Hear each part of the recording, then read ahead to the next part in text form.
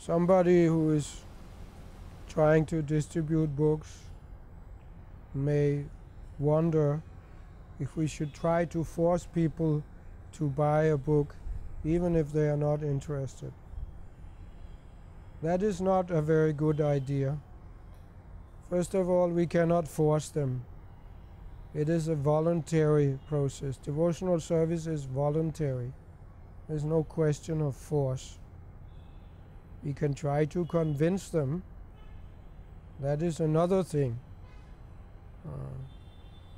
But force, this is contrary to the principle of love. And Krishna consciousness devotional service is all about love. If we try to force, that will create a bad impression. People will go away, even if we somehow manage to twist their arm and get them to take a book.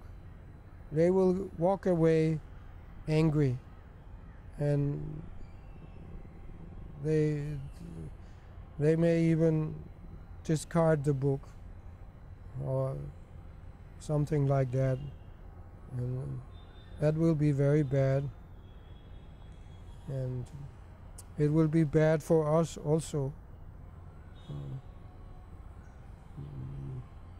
We will not be able to go on if we try to force the people.